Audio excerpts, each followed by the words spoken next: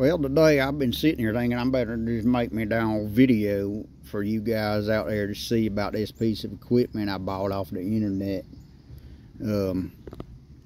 I had a power outage a couple months back, and I hooked up their 20-pound tank to that generator, and I was running so much stuff that it froze up, and I didn't have at the time another tank, and so I kind of was really in a bind. But here, like I said, not long ago, I went online and found accessory there for multiple propane tanks. Like, I don't want to get out of my chair, so let me just scroll in on you here. But there's this 3-tank system, and all you have to do is take your current regulator and hose, you can see right there, and you just take that hand wheel and just screw it onto their piece right there, and you got 3 tanks. They all got ball valves on them, so if you only want to run one, you shut one off, run 2.